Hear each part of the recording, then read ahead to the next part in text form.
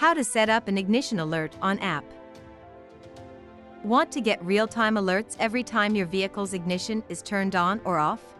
You can do that by setting up an ignition alert for your vehicle inside the LocoNav platform on mobile or web. To set up an ignition alert, you must first have a wired GPS tracker or OBD device installed in your vehicle, along with an active subscription to the LocoNav Fleet and Asset Management System. Let's log into LocoNav Fleet and Asset Management System and get started. Tap on More from the top navigation menu and select Alerts. A dashboard will appear with all alerts available on the platform. Tap on Subscriptions and then tap on the Set Alert button. You can find it on the bottom right of your screen, in the shape of a plus sign.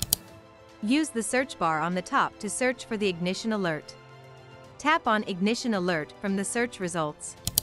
Now select sub-user name and vehicle group name from the drop-down menus to limit alerts for specific users and vehicles. Then choose the vehicles for which you want to create the selected ignition alert in the form of real-time notifications. Tap on Continue.